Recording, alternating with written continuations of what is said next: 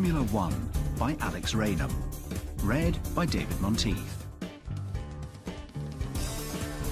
Chapter 1. The Greatest Race.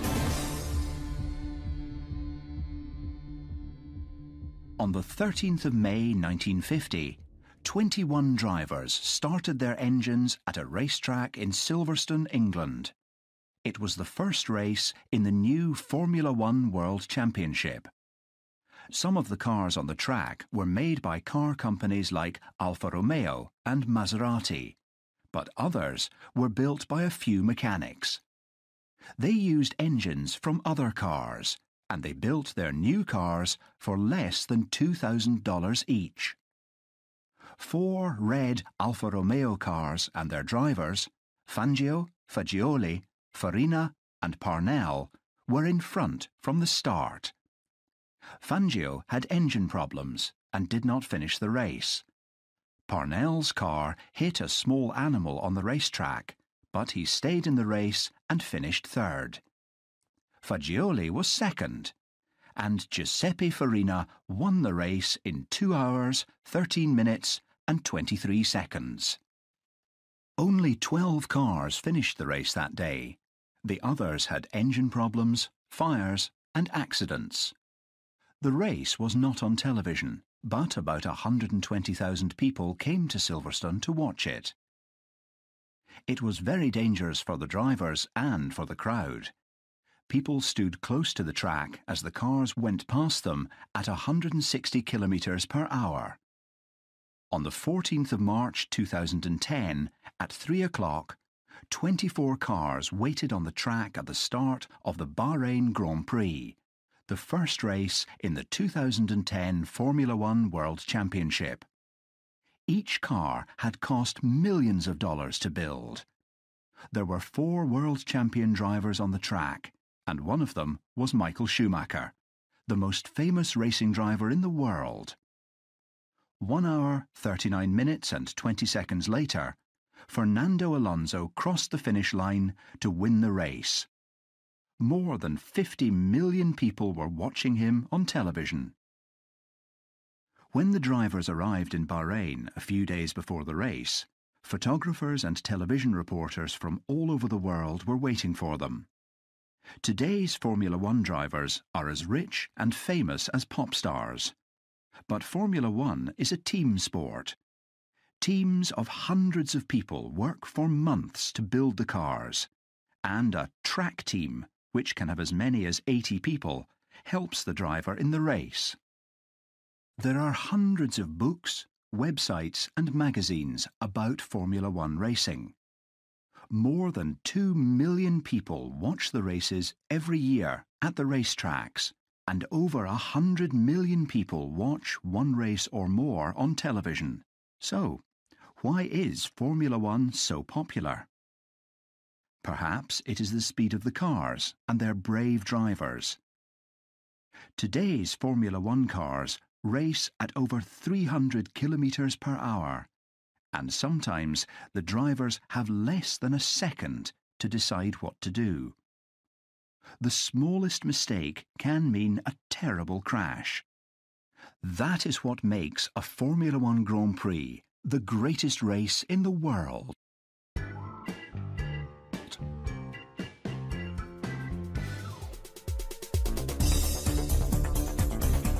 Chapter 2. What is Formula One?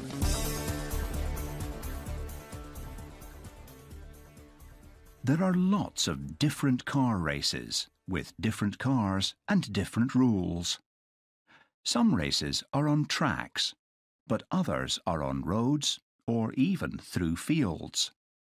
The International Automobile Federation, FIA, makes rules called formulas for some types of car race. What engines the cars can have, how big the cars are, how the drivers must race, and what technologies the teams can use. The answers to all of these questions are in the formula. There are different formulas for different types of car race, but the formula for some of the fastest and most powerful cars is Formula One. The engines of the first Formula One cars were not as powerful as they are today, and the cars looked very different too. When car technology changes, sometimes as often as every year, the FIA changes the rules for Formula One. They do this to keep the races safe, fair and exciting. But it means that the racing teams have to build new cars each time. If racing teams do not follow the new rules, their cars cannot enter the race. The rules that you read about in this book are the rules of 2010. But of course, they may change every year. The racing teams. Formula One cars belong to teams like McLaren, Ferrari and Renault. The teams are also called constructors because they construct or build the cars.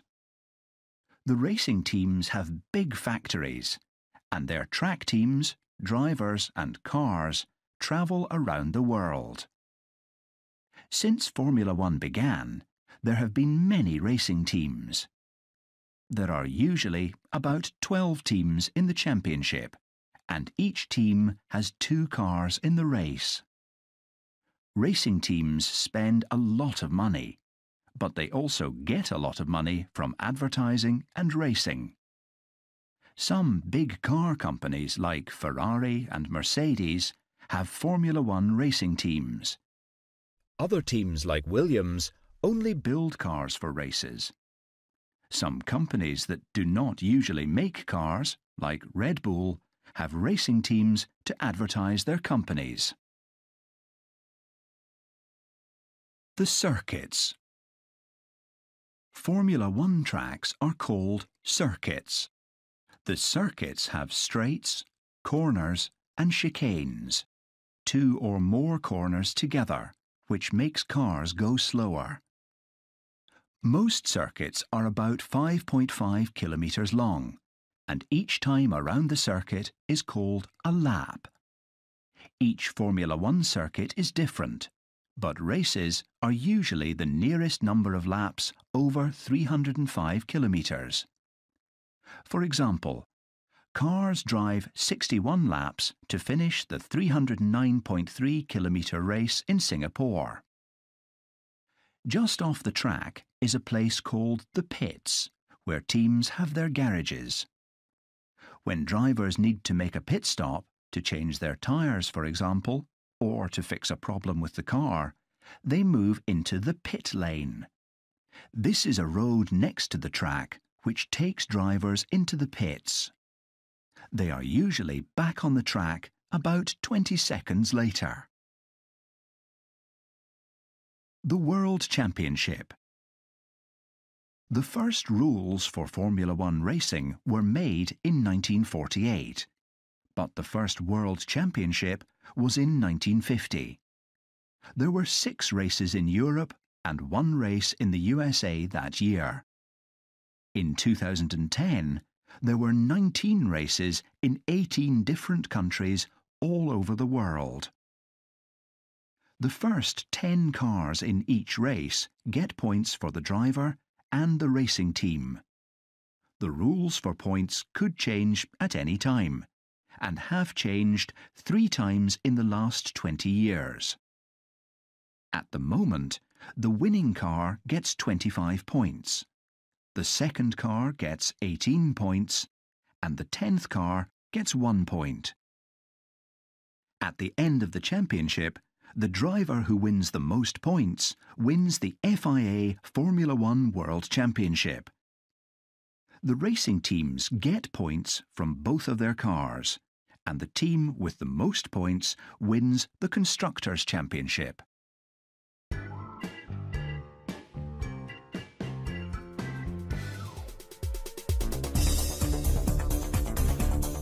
Chapter 3. Inside a racing team. The last Formula One race of the championship is usually in November.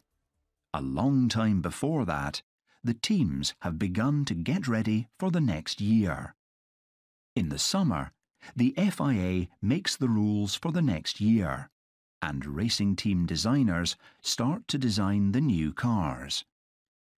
It is very important to have the best car, so each Formula One team's designs are secret. The racing teams have very big factories. For example, 500 people from all over the world work in one team factory in the UK. In the factories, different groups of people design and build the body, the engine and other parts of the car. How air moves over something like a car or a plane is called aerodynamics. A car has good aerodynamics if the air can move over and around it easily. Having good aerodynamics is very important in a race because it helps the car to move fast and to stay on the track. Most team factories use special rooms called wind tunnels to test their designs. In a wind tunnel, machines move air over models of the car. Parts of the car with bad aerodynamics are changed. To make the body of the car, engineers use a very light and strong material called carbon fibre. New carbon fibre parts are heated for hours to make them strong. To make all of the parts in time, the factories often work 24 hours a day. Formula One cars have some of the best car engines in the world. Every year, people make small changes to the engines, and this can take months. In the factory, computers test the engines at different temperatures and speeds. They use computer models of different race circuits to see how the engines will work in each one. The engineers make a lot of changes, and after each change they test the engines again. When the car is ready, test drivers drive it on a track. They check how quickly the car can stop when the driver uses the brakes, how it goes around corners, and many other things. The drivers talk to the engineers and changes are made to the car. Different racing teams often test the cars at the same track, so it is a great chance to watch the other team's cars. Each team takes a lot of people to the circuit for the race, perhaps as many as 80 people for a big team. Formula One circuits are all over the world, and teams have to move about 25,000 kilograms of parts and equipment to each circuit on time. Teams can only take 2 cars with them, but they can take a lot of extra parts.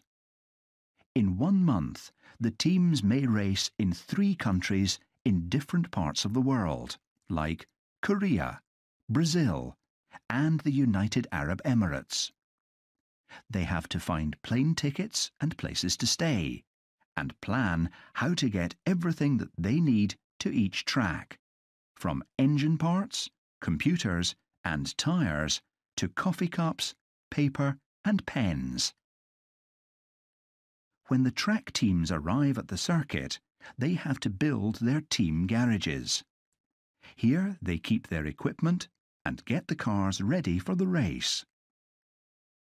The team garage has places to keep parts, places for mechanics to work on the cars, places for engineers to sit at computers, and places for the drivers to rest. At some circuits, the team garage is very small, so everything must be tidy and easy to find. Different people in the track team do different things on race day. Mechanics fix the engines. Engineers use computers to check the car. Race engineers talk to the drivers in the race, and pit crews change the tyres. Track teams practice for months to make sure that they can work quickly and safely. Every second is very important in a race, and mistakes can be very dangerous. From March to November, the teams and drivers spend a lot of time together. They often see their team more than they see their families.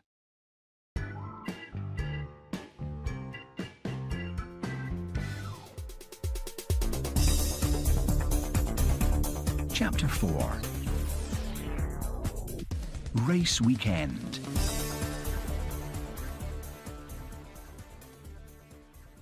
Formula One races are usually on Sundays, but things start to happen several days earlier. Pop bands play in the city, drivers talk to TV reporters, and rich people go to Formula One parties. At the track, the crowds can see the drivers practice, watch dancers, and look at Formula One cars from the past. There are often other car races too, like the Porsche Super Cup. Sessions on the track. A few days before the race, the drivers may walk around the circuit with their race engineers and discuss how to drive the race. They already know every part of the track because they have usually practiced driving it on a computer. Then there are two types of session: time that the drivers spend driving on the track. Between Thursday and Saturday, there are 3 practice sessions. The drivers drive around the circuit to test the cars and think about how they are going to race. Where are the best places to overtake, to get past other cars? What is the best way to get around each corner? At the same time, machines in the car called sensors send information about the car to the team engineers. How is the engine working? Are the aerodynamics correct for this circuit? How fast is the car on each corner? The engineers use this information to make small changes to the car before each race. In the qualifying session on Saturday afternoon, the drivers race around the circuit and try to get the fastest time for one lap.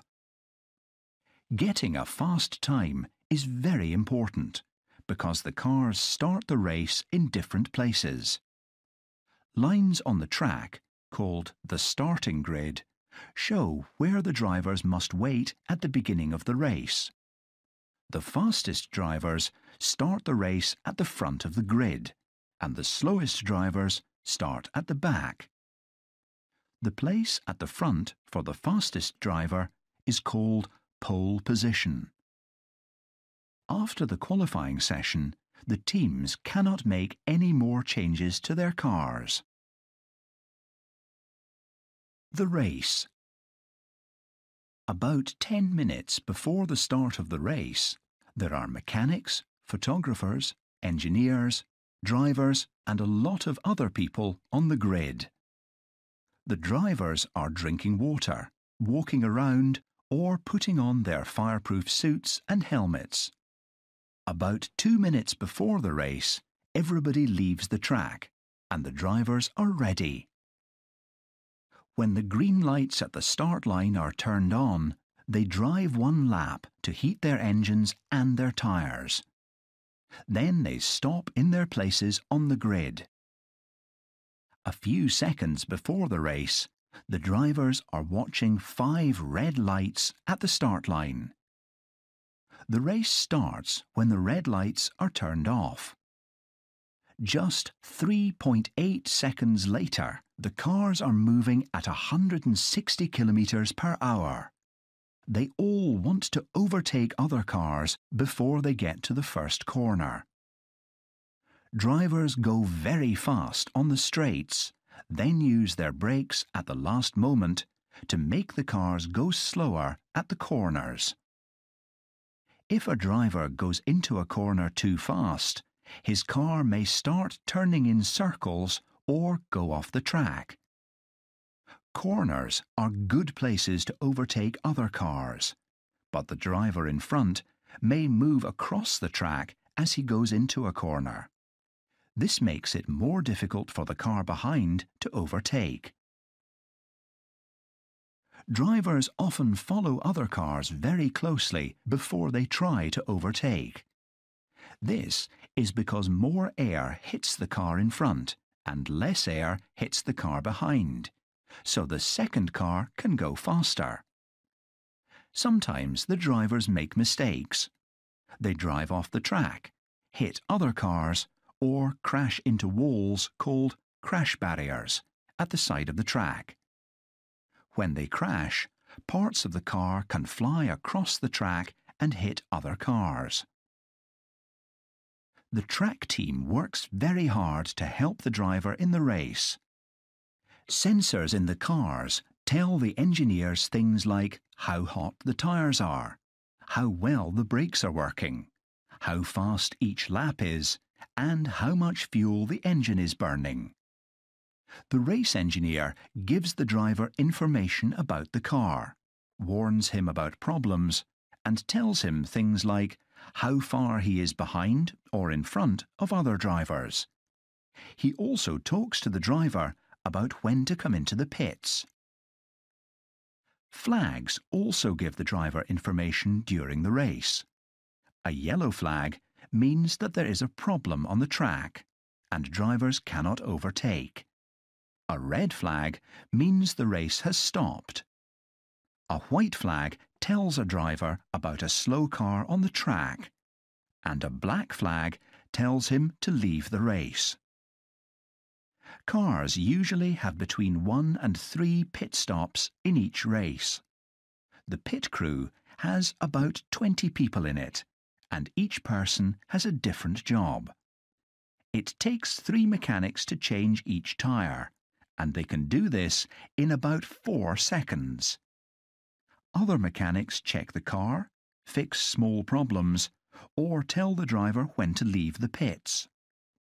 In the past, they put extra fuel into the car, but in 2010, the cars had to start with enough fuel for the race. The car can be back in the race just over 20 seconds after it drives into the pit lane. In that time, the other cars in the race can travel 1.5 kilometres. Choosing the right time for a pit stop is very important. If the car goes into the pits at the wrong time, it will go back onto the track behind a slower car. When it is going to rain, the team must decide when to have a pit stop and put on wet weather tyres. If they change the tyres too early, wet weather tyres will make the car slower. If it rains hard before they can change the tyres, it will become difficult for the driver to stay on the track. Engineers watch the weather every minute on their computers. They need to know what the temperature and the wind is like on the track, and when it is going to rain, how hard, and for how long. It takes a fantastic driver and track team to win a Formula One race, but you also need a lot of luck. Other drivers can crash into you, or you can hit something on the road. And in a race, the brakes and some parts behind the engine can get as hot as 750 degrees Celsius. Because of this, the cars often have problems, which mean that the drivers have to leave the race. About 1.5 hours after the start, a marshal waves a black and white flag as the winning driver crosses the finish line. Soon after the end of the race, he is given the winner's cup. But the drivers do not have a long time to rest. About 10 days later, they will be in another country for another race.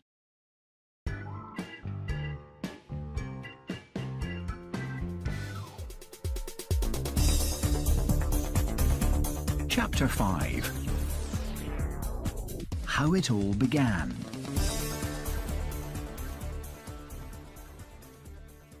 Only 10 years after the first cars were made, people began to race in them. On the 11th of June 1895, 25 cars and their drivers left Portimao, Paris, at the start of the world's first real car race. The race was from Paris to Bordeaux and back again, a distance of 1,190 kilometres. The cars raced through villages and towns and along roads between farms. French engineer Émile Levasseur was the first to arrive at Bordeaux. A second driver was waiting in Bordeaux to drive the car back to Paris, but nobody could find him when Levasseur arrived. In fact, he was asleep in a hotel. Levasseur ate some sandwiches, had a short walk, and drove back to Paris. News of his amazing drive reached Paris before him, and when he arrived on the 13th of June, thousands of people were there to meet him. He finished the race in 48 hours and 47 minutes, but he was nearly 6 hours in front of the next car. His speed over the race was just 24 kilometres per hour. The first road races were started by French car companies. They wanted the races to show people that cars and not trains were a newer and faster way to travel. Companies worked hard to build better cars and win races. By 1901, cars had steering wheels and air inside their tyres, and they reached speeds of 120 kilometres per hour. At these speeds on very bad roads, there were many accidents, but cars quickly became popular. Gordon Bennett, an American newspaper owner, started a race called the Gordon Bennett Cup in France in 1900, and racing became international. Drivers from across Europe and even from the United States raced in the Cup. The races helped car companies like Renault to grow and to sell cars. In France in 1903, 13,000 cars were sold.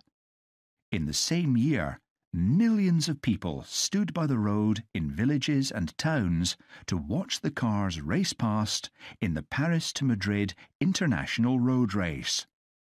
There were no barriers in front of the crowds, and people ran into the road to watch the cars when they went past. 3 drivers and 2 mechanics were killed in accidents on country roads. But the worst accident happened as the cars raced through the small French town of Châtellerault. A man tried to stop a child who ran onto the track. A racing car hit and killed them both, then drove into the crowd. 3 people died and many more were hurt. The race was stopped that night in Bordeaux, and the cars went back to Paris by train. It was the end of city-to-city road racing. After this, there were circuits for car races. They used country roads and they did not have safety barriers, but these roads were closed to keep people, horses and other cars off them.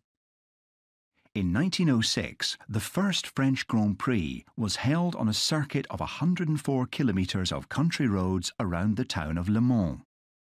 In 1908, there was an American Grand Prix in Savannah, Georgia. There, American crowds stood and watched as European racing teams took all of the first 6 places. Car racing stopped for the First World War between 1914 and 1918. The first racing cars had been big and heavy, and they had huge 14 or 18-litre engines.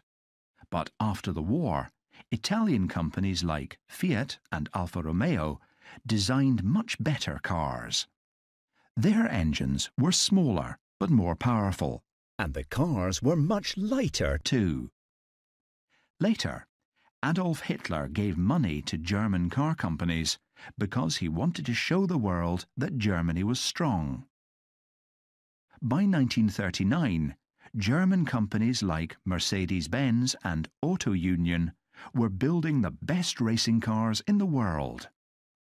In tests, they reached speeds of 300 kilometres per hour.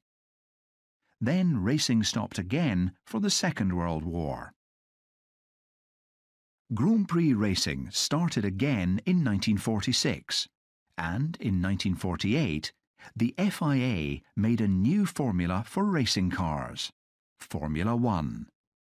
At the time, Formula One cars could have big 4.5-litre engines or smaller 1.5-litre engines with a supercharger. A supercharger is a machine which pushes air into the engine to make it burn petrol better. In 1950, the Formula One World Championship began. Alfa Romeo cars won 6 of the 7 races that year, and the real battle was between 2 Alfa Romeo drivers, Italian Giuseppe Farina and Argentinian Juan Manuel Fangio. Farina became the first world champion, but Fangio won the championship the next year. Since the first Formula One races in the 1950s, car technology has changed a lot. The cars have become lighter, faster, and safer, and they have better aerodynamics. Each year, teams try to design the best cars. Each year brings new cars, new teams, new battles, and new champions.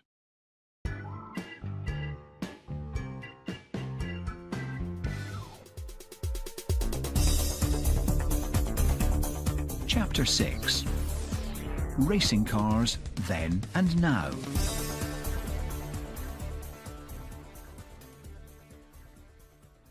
In 1958, crowds watching practice sessions in Buenos Aires laughed at a funny car on the track. Its engine was in the wrong place. The car was driven by British driver Stirling Moss. At the time, all Formula One cars had their engines at the front. But in Moss's car, the engine was behind the driver. The next day, Stirling Moss won the Argentinian Grand Prix.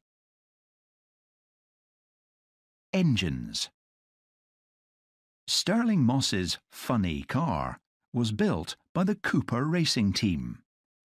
Putting the heavy engine behind the driver in the middle of the car made it easier for Moss to turn at the corners. The front of the car was also lower, so it had better aerodynamics. Because of this, it used less fuel, and this made it lighter and faster. Soon, all Formula One teams put their engines behind the driver. Racing teams are designing better engines all the time, but this means faster cars. Sometimes the FIA changes the rules about engines to make the cars slower and safer again. In the past, Formula One cars had much bigger engines. In 2010, Formula One cars used a 2.4-litre V8 engine. Each year, clever engineers find new ways to make these smaller engines more powerful, so the cars go faster again. At the start of the race, today's cars can go from 0 to 100 kilometres per hour in just 1.7 seconds. Aerodynamics. When a car moves, the air pushes on it, so there is a force on the car. We call this force drag, and it stops things from going fast. The first Formula One cars had big square shapes, so they made a big hole in the air when they moved forwards. Today's cars are thin and have good aerodynamics. Air moves easily over the car, so there is less drag. When racing cars go fast, the air moving around them can lift them off the track. How well a car holds onto the track is called grip. Good grip is very important at corners, because the forces on the car try to move it in a straight line, off the track. At high speeds, old Formula One cars lost grip easily, and they often turned over and crashed. Then, in 1968, a Lotus car appeared in the Monaco Grand Prix with two small wings at the front. Today, all Formula One cars have wings at the front and back. They are the opposite shape to aeroplane wings, and this means that air moves faster under the wing and slower over it. Because of this, a force pushes the wing down. This is called downforce, and it keeps the car on the track. Racing teams use computers and wind tunnels to study how the air moves around and through their cars. They want less drag to make the car move faster, and more downforce to make the car stay on the track. The cockpit. The first Formula One cars were built around a heavy metal shape called a frame. They put the outside of the car onto this frame. Then, in 1962, Lotus built a car without a frame. They used the outside of the car to hold it together. This made the car much lighter. Without a big frame inside, the cockpit was smaller, and the car had better aerodynamics. The cockpit is the part of the car where the driver sits, and in modern cars it is very small. The driver's seat is made to the shape of each driver's body, and it is very close to the ground. Drivers sit with their feet in front of them, so they are nearly lying down. The cockpit is just big enough for the driver's body, so the steering wheel is put into the car after the driver gets in. There was a big change to the cockpit in 1989, when Ferrari moved the gear levers of their car. Drivers use the gear levers to change gear and make the car go faster or slower. The new Ferrari had its gear levers on the steering wheel, so the driver could change gears much faster. He could also keep both hands on the steering wheel. Today, all Formula One cars have 7 gears to go forwards and 1 gear to go backwards. Drivers use the steering wheel to change gear, use the radio, and make small changes to things like the brakes. On the steering wheels, the drivers can also see information and warnings about dangers on the track. Formula One steering wheels are much smaller than the steering wheel in a family car, but they cost over $30,000 each.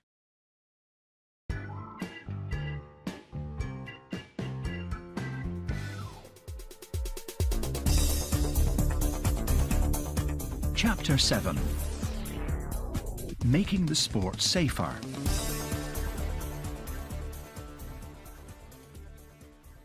On the 19th of June 1960, thousands of racing fans came to Spa-Francorchamps in Belgium to see the world's best drivers race on one of the fastest circuits in the world.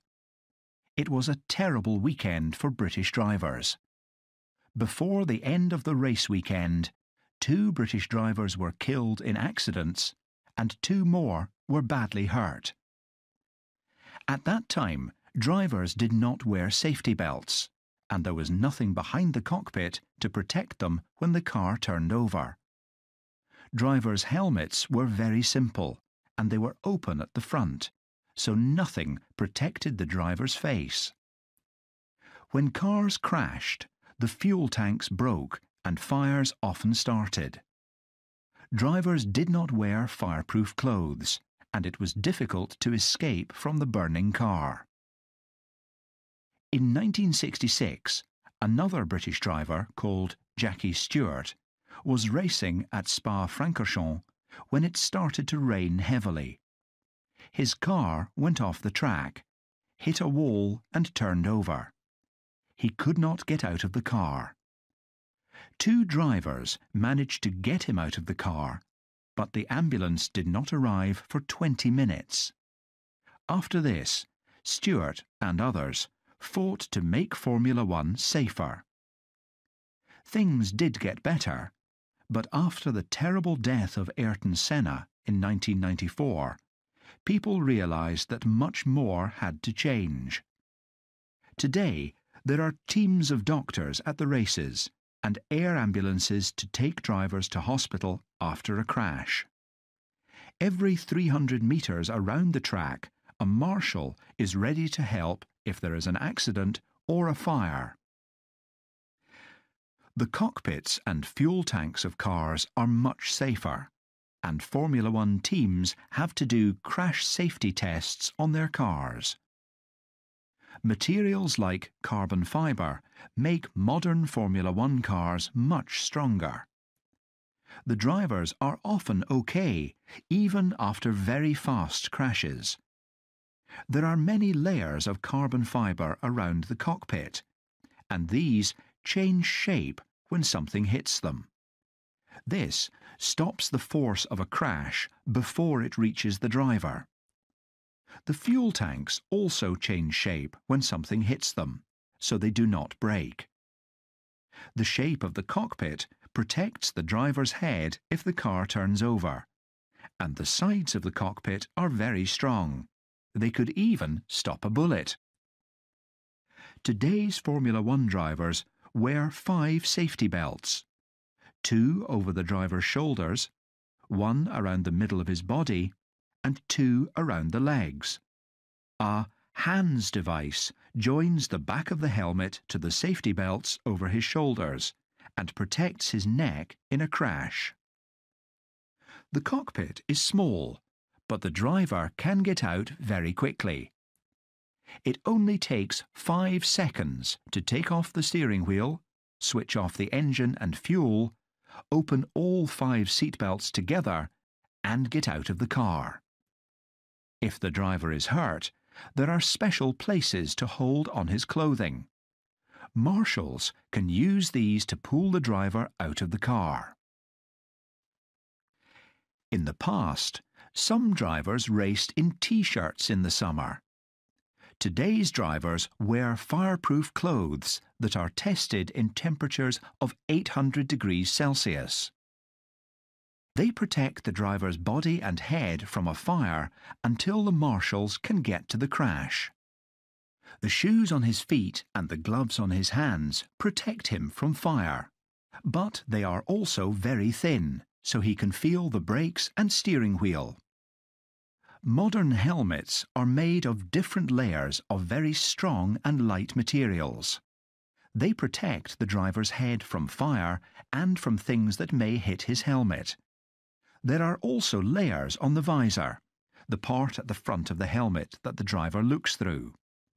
When the visor gets dirty, the driver can pull off these layers and see clearly again. The helmets use amazing technology, but people still paint the advertising logos on them by hand. Rules make the sport safer too. Drivers must not drive dangerously or move too often across the track to stop cars which are overtaking. They must obey the flags, and they must not drive too fast in the pit lane.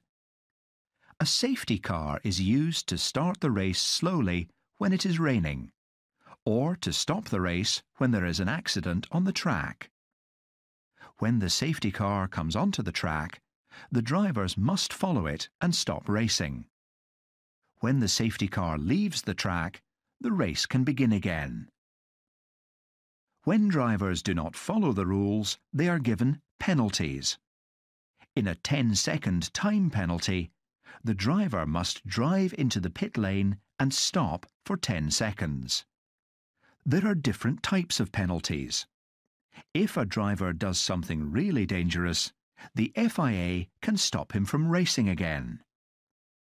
Better cars and clothing, more marshals, and more rules have helped to make Formula One a safer sport, but it is still very dangerous. In July 2009, Brazilian Felipe Massa was driving in the qualifying session of the Hungarian Grand Prix when a piece of metal from another car hit the front of his helmet. He crashed at 270 kilometers per hour and nearly died.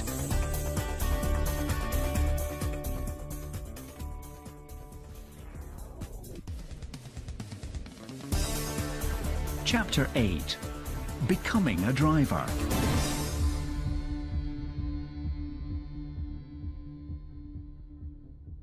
In the cockpit of a Formula One car, the driver is nearly lying down.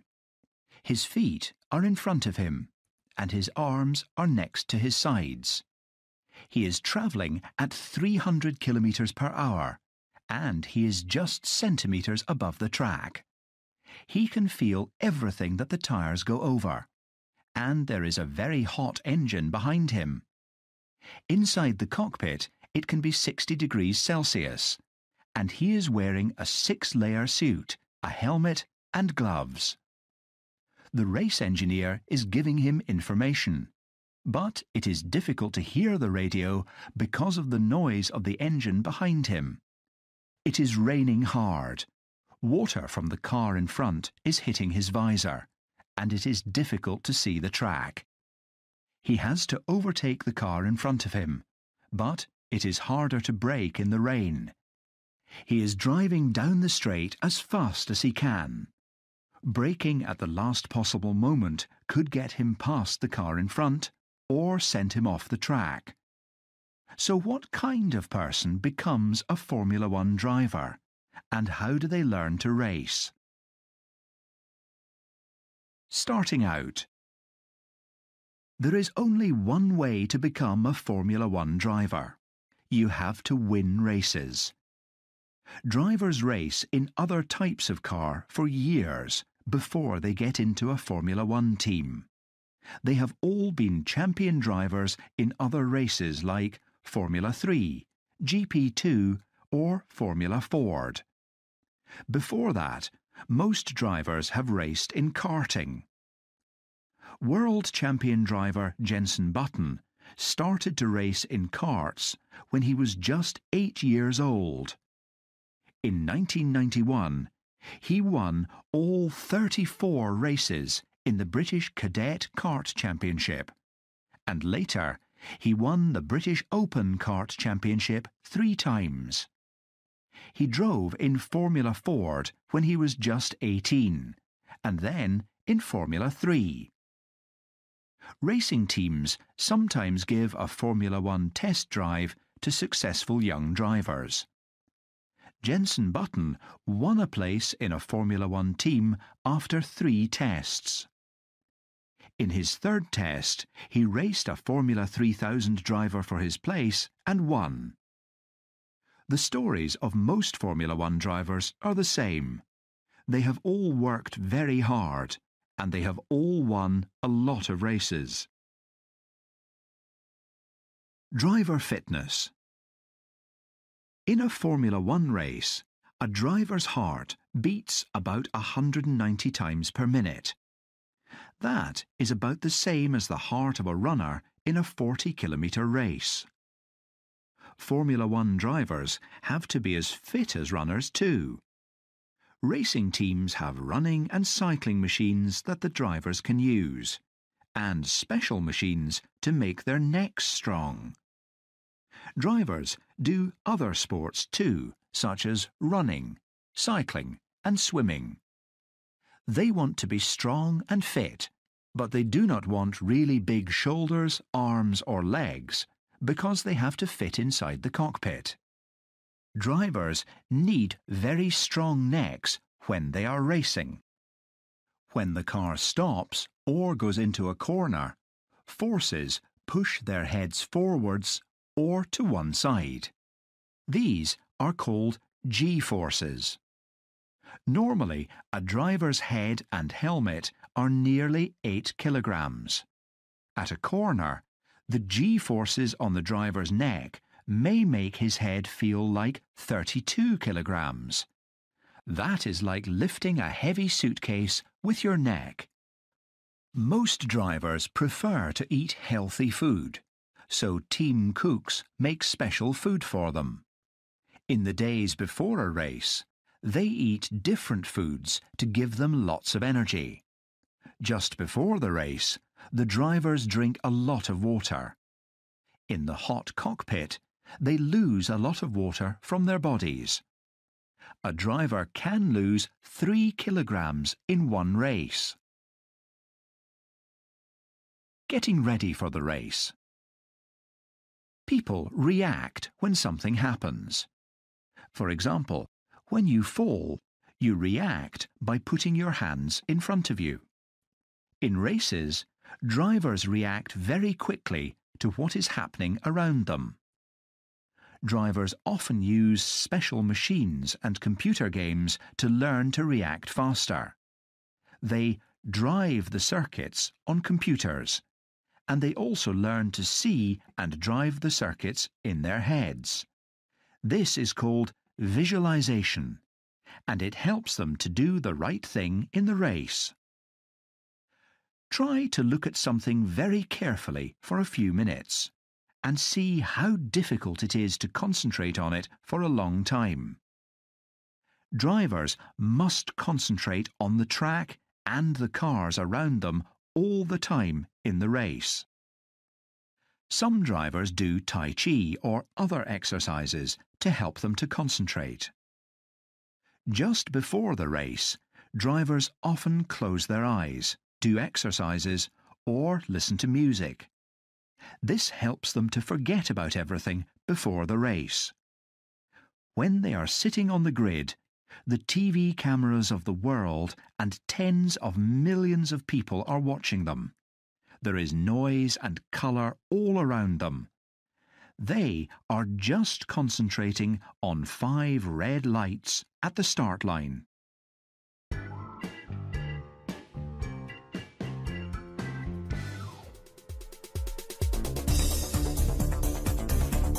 Chapter 9. Great drivers.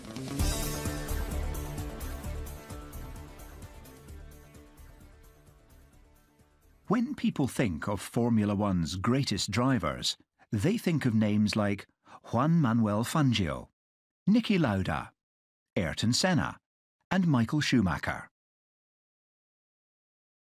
Juan Manuel Fangio. In just 8 years of Grand Prix racing, Juan Manuel Fangio won 24 of his 51 races. He was world champion 5 times. Fans remember him most for the way he went around corners, very fast, with the car going across the track and smoke coming from the tyres.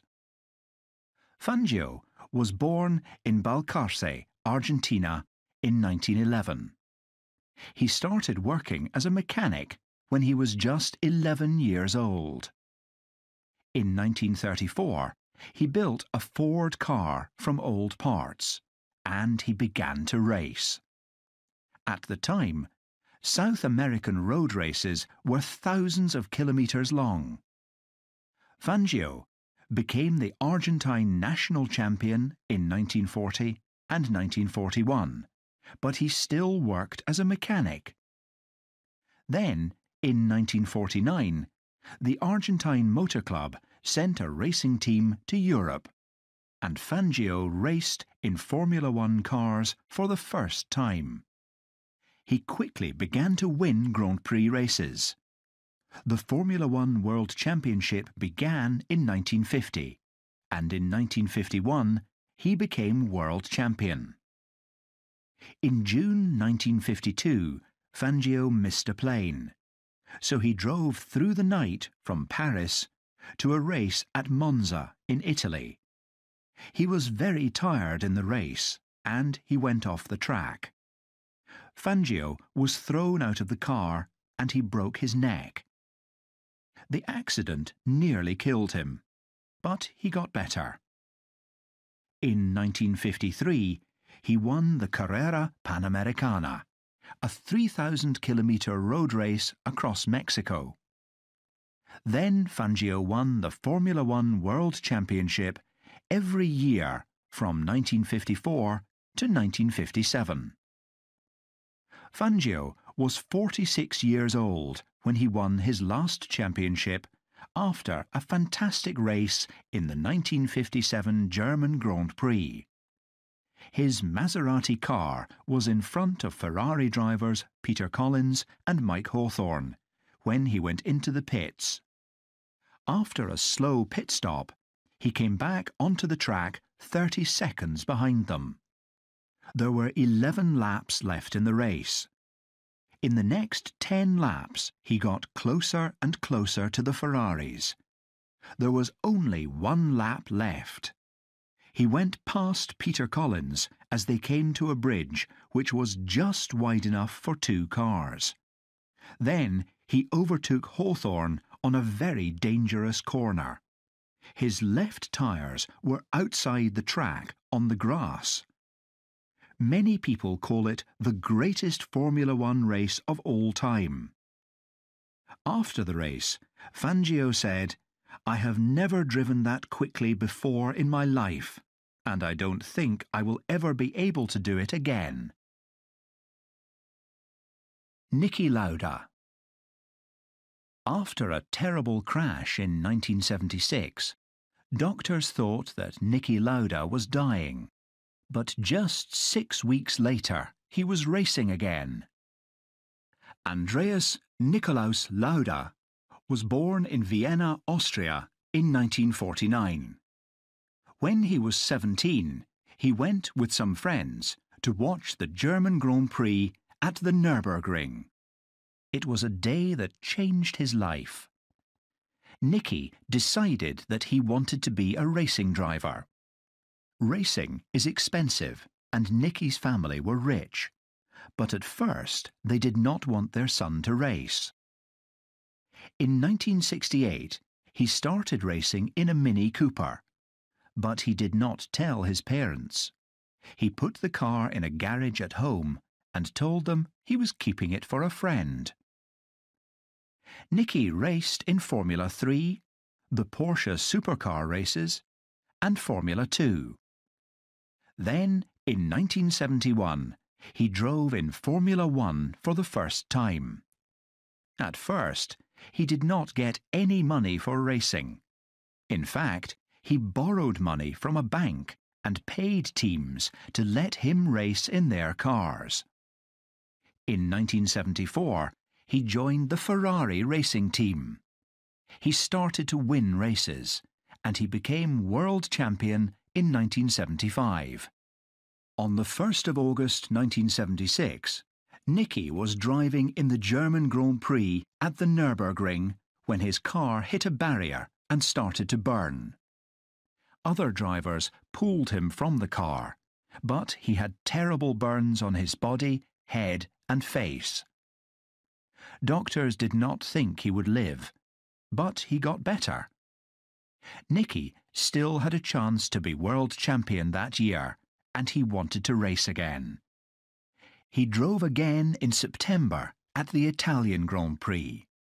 It was difficult for him to open and close his eyes, and his head was bleeding, but he finished 4th.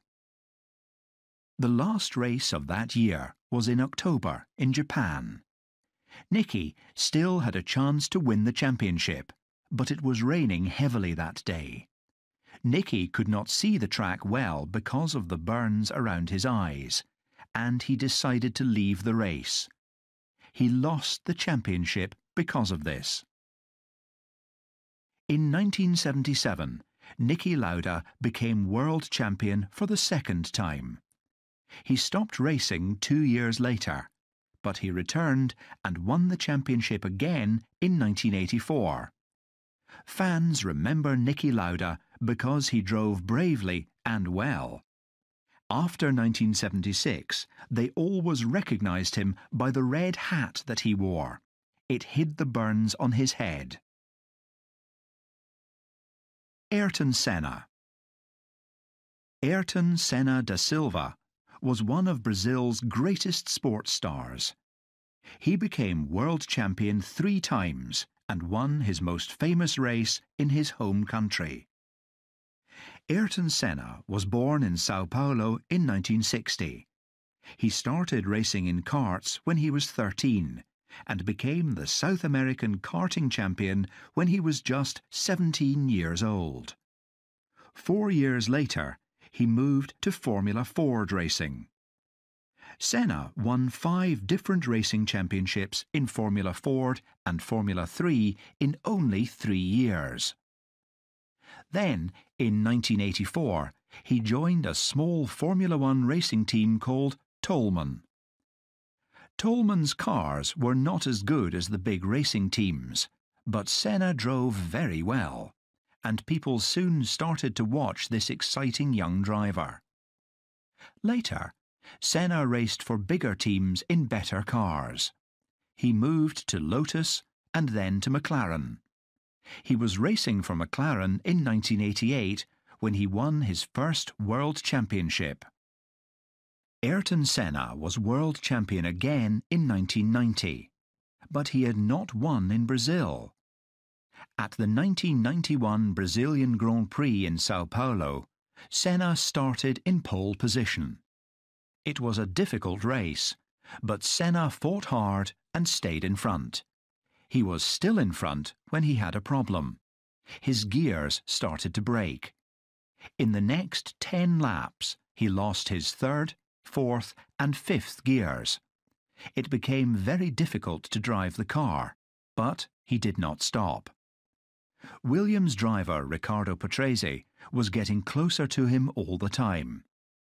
Senna drove all of the last lap with the car in 6th gear, but he reached the finishing line in front. He was too tired to get out of the car, so people lifted him out. Senna had won in his hometown. That year, he became world champion for the 3rd time. For the next few years, Ayrton Senna was one of the best drivers in the sport. But other teams like Williams had better cars, and he did not win the championship again.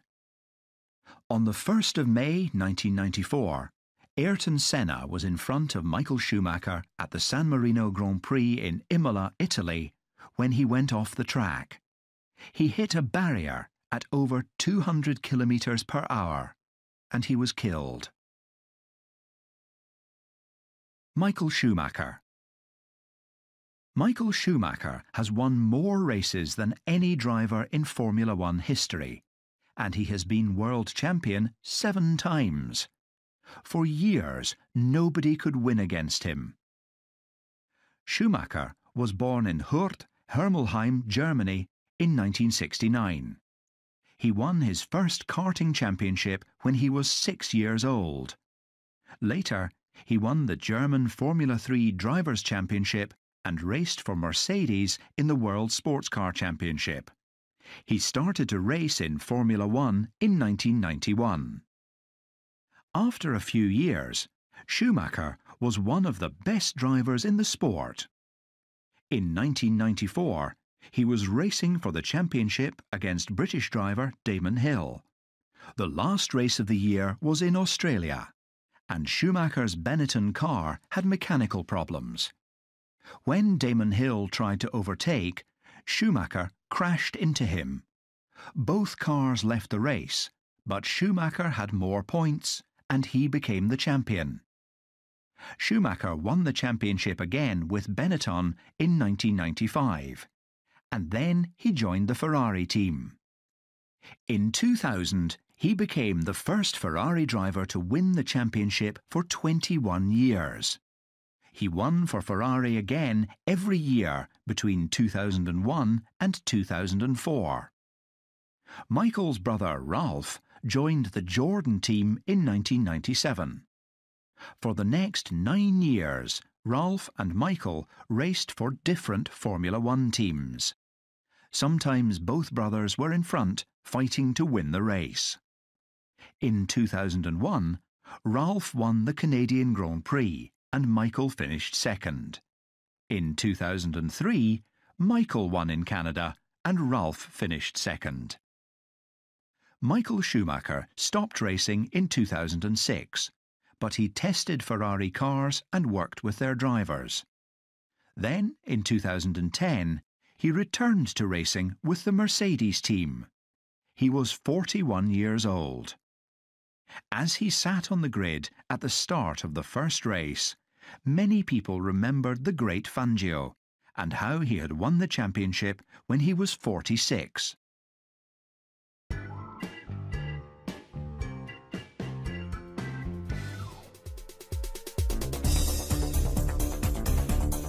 Chapter 10. The Circuits.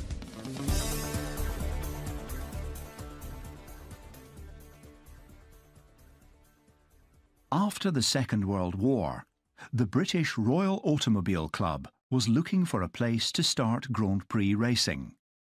They chose an old airfield near the village of Silverstone. The roads around the outside of the airfield were built for heavy planes, so they were great for high-speed racing.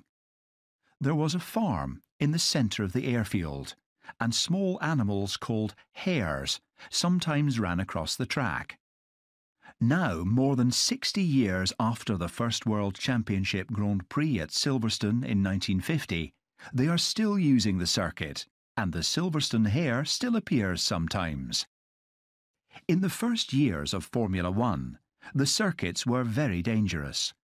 People stood next to the track as the cars raced past them at frightening speeds. There were not many safety barriers.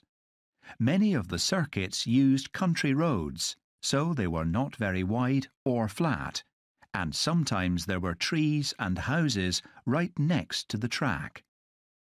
Today, most circuits are much wider.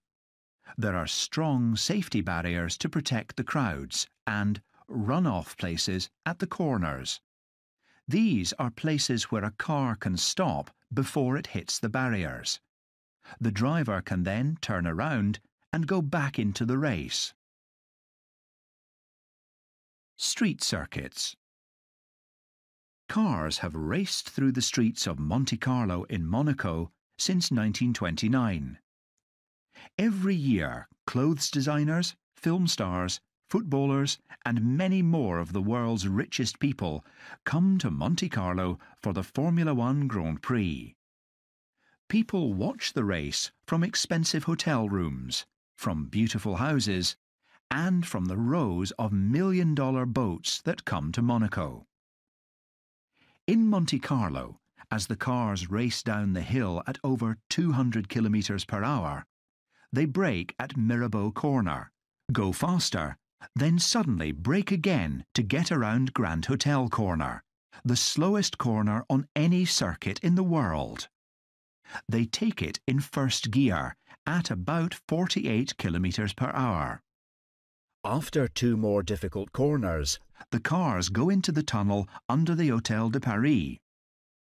When they come out into the bright light outside, they are travelling at about 280 kilometres per hour. Soon they have to brake hard again to go through the difficult left-right corners of Nouvelle Chicane. Monte Carlo is the most difficult and dangerous Formula One circuit in the world. In the city streets, there is no place for the cars to go off the track.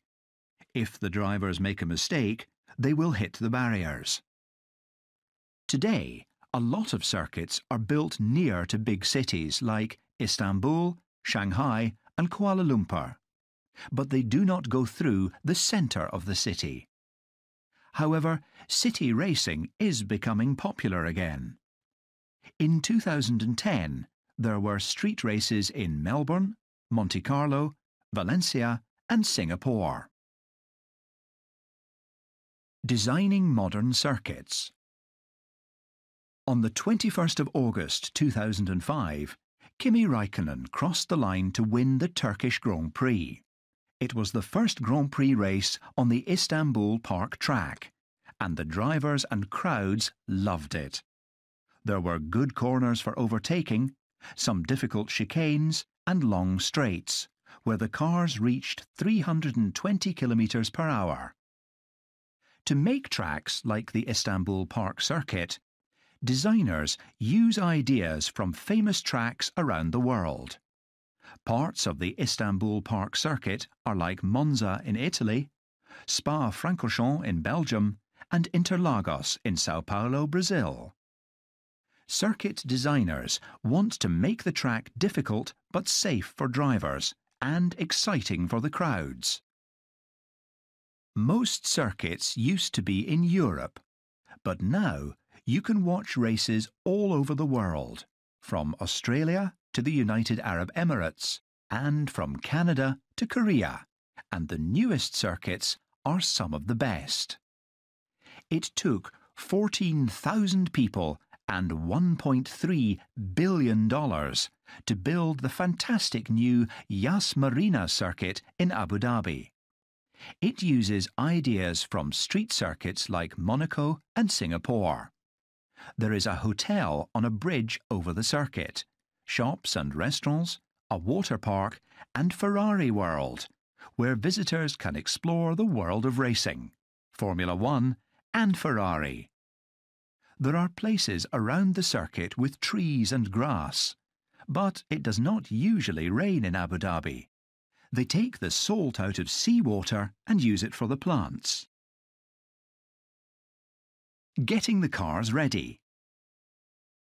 Because each circuit is different, racing teams make changes to their cars before each race.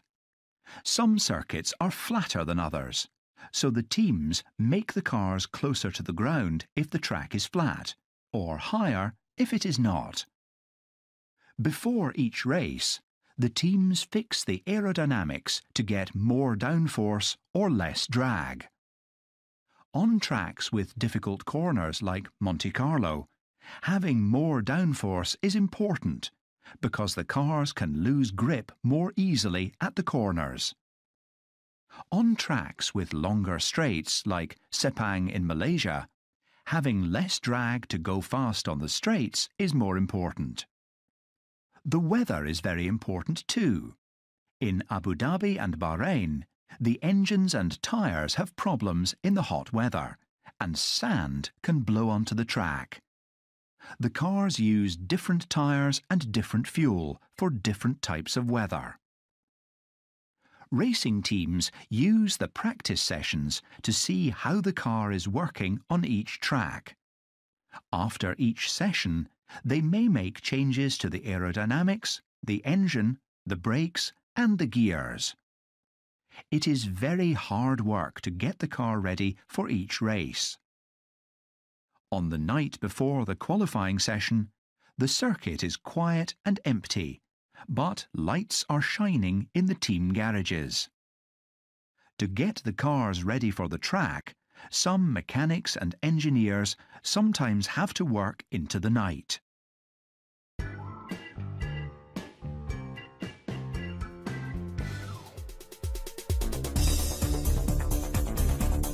Chapter 11. The Racing Business.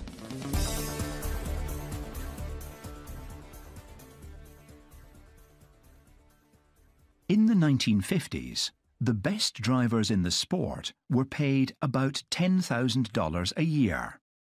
Today, racing teams pay some drivers between $10 and $25 million a year. And in 2010, Michael Schumacher received $31 million. Some teams spend several $100 million to design, build and race the cars. Where does the money come from? The first racing teams were started by car companies to sell their cars.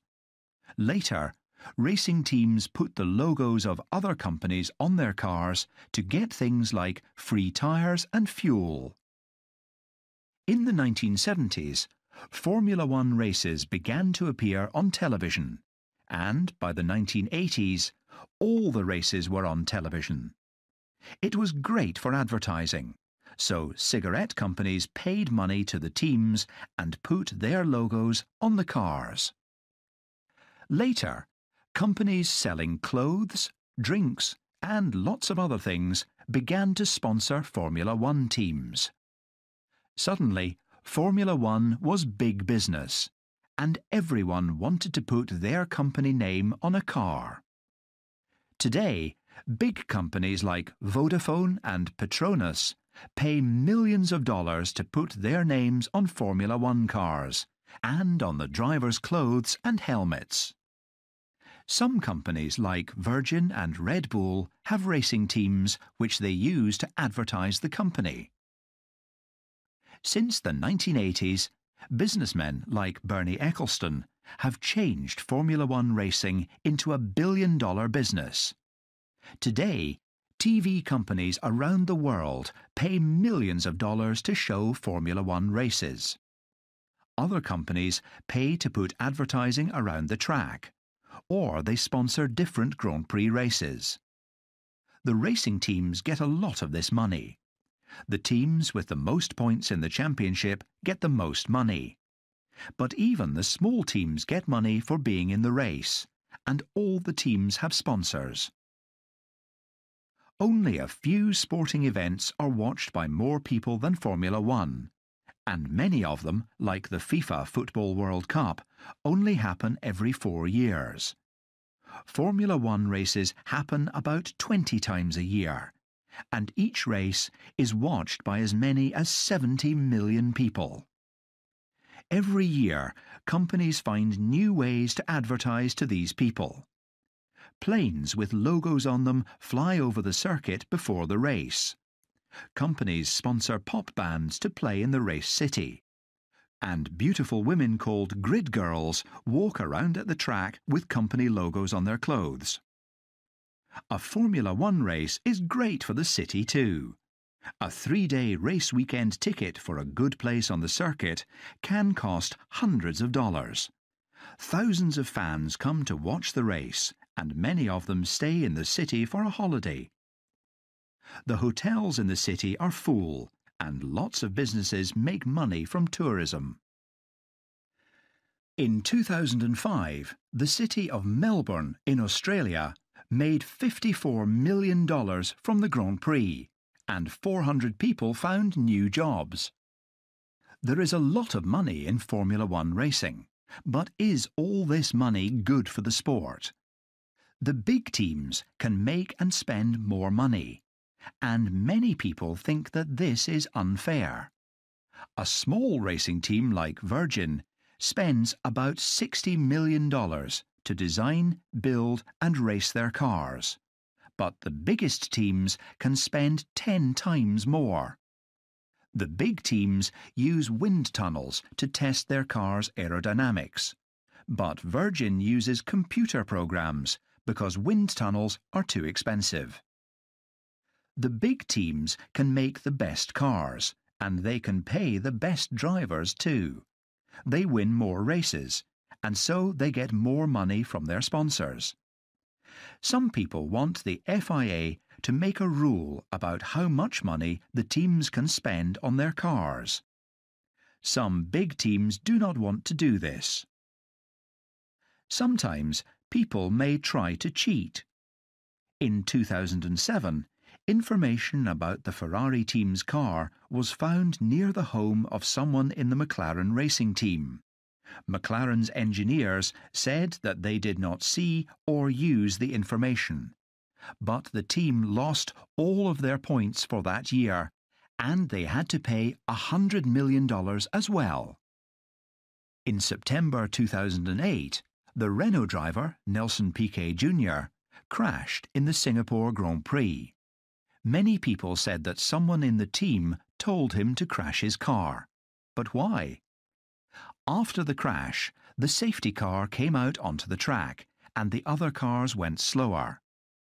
The crash happened 2 laps after the other Renault driver, Fernando Alonso, had a pit stop. He was behind after the pit stop, but he caught the other cars when they were following the safety car. When the race started again, Alonso won. Later, Piquet said that 2 managers had told him to crash. With so much money around in Formula One racing, some people may do anything to win.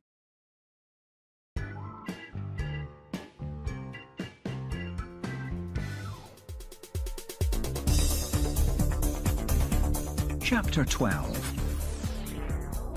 Into the Future.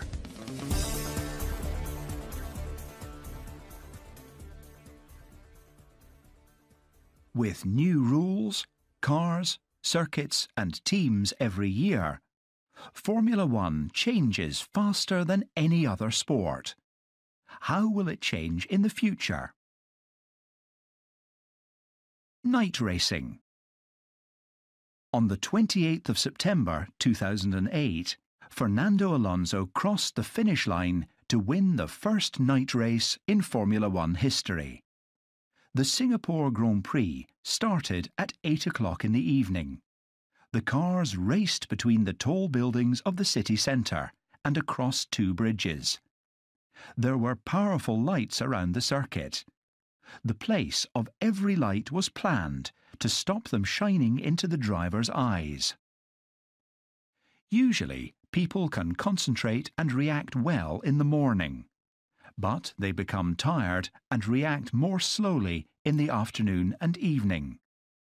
This is because of their body clock, the natural way their body works at different times of the day. For the drivers at Singapore who usually raced in the daytime, this was a problem. So before the Singapore race, they slept all morning, had practice sessions late in the evening, and ate food at midnight. Because they did this, their body clocks changed. They were very awake in the evening, and this helped them to be ready for the night race. Some drivers were worried about driving in the dark before the first Singapore Grand Prix. But it was a great success. It was good for business too. Racing at 8 p.m. in Singapore meant that it was the early afternoon in Europe and the morning in South America, so more people could watch the race. Now, the Singapore Grand Prix is always at night. The Abu Dhabi Grand Prix starts as the sun goes down and finishes in the dark. In the future, we will see more night races in Formula One. New countries. In 1950, there were 6 Formula One Grand Prix races in Europe and 1 in the United States. From the 1960s to the 1980s, there were more races in other places, like Brazil, Canada and Japan. But most races were still in Europe. Most racing fans were European too.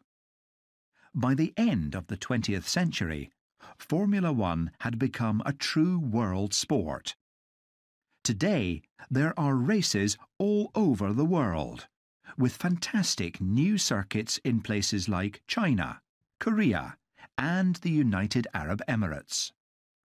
In 2011, there will be a Formula One Grand Prix in New Delhi, India, for the first time. Formula One will also return to America in 2012, and Cape Town may have the first race in Africa for many years. Countries like Russia, Mexico, Argentina, Egypt, Kazakhstan, Lebanon and Qatar are all interested in having races too. We do not know where the circuits will be in 20 years' time, but there will be many new Formula One fans all over the world. Formula One and the environment.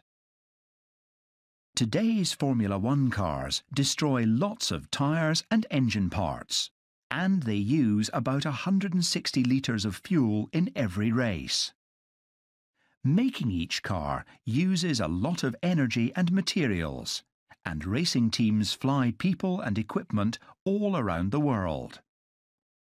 Formula One racing is not good for the environment, but racing teams are always working to make Formula One cars work better, and this is good for the cars on our roads too.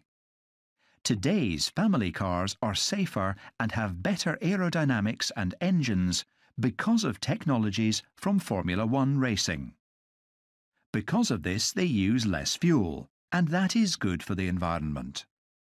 When cars brake, the energy that the car has when it is moving is changed to heat.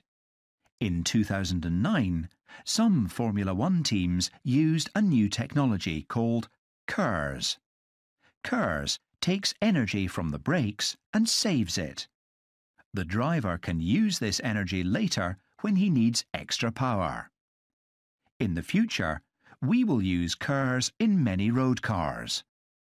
If we take energy from the brakes and use it again, we can save fuel. Racing teams are starting to think of other changes too. Future Formula One engines will be smaller and they will burn less fuel. They may also use new fuels like bioethanol, which is made from plants. These things will be better for the environment. Women in Formula One. There have only been a few women drivers in Formula One, and Leila Lombardi is the most famous. She raced in the World Championship between 1974 and 1976 and finished sixth in the 1975 Spanish Grand Prix.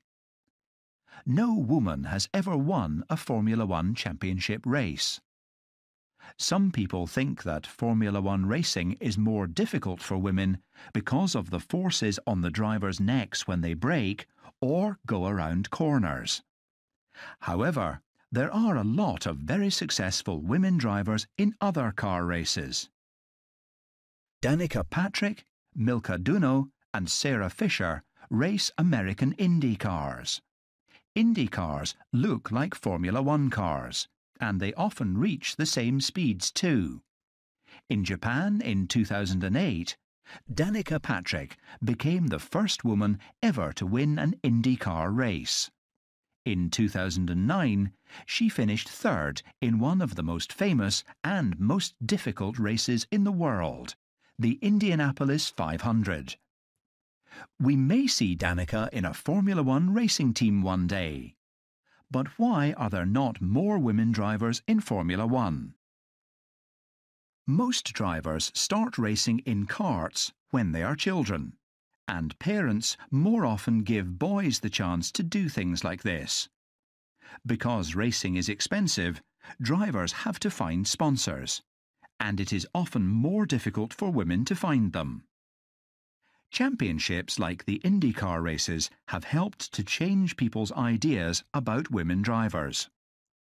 Today, more people are helping women drivers to start racing, and more companies are sponsoring them too. In the future, more women will race in Formula One.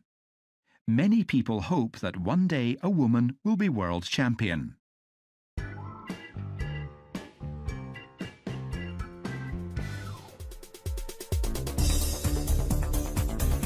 Chapter 13. Fast, dangerous and exciting.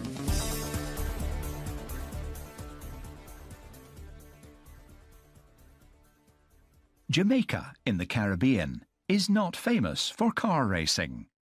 Although the island has a karting track, there is no Formula One circuit anywhere in the Caribbean. On a hot afternoon in May 2008, Sebastian Buemi drove a Red Bull Formula One car along Trafalgar Street in New Kingston, the Jamaican capital. There was only one car on the street, and Buemi did not drive very far, but he went as fast as he could on the short track. He turned the car around and around, and smoke came from the tyres. Thousands of Jamaicans came and watched Buemi. They waited for hours in the hot sun for the best places. They wanted to hear the noise of the powerful engine, smell the burning tyres, and see a real Formula One driver. They stood along the street, watched from roofs and windows, and climbed trees to get better photos. Children sat on their parents' shoulders and waved at the driver. There are Formula One fans all over the world, even in countries like Jamaica, where there are no races.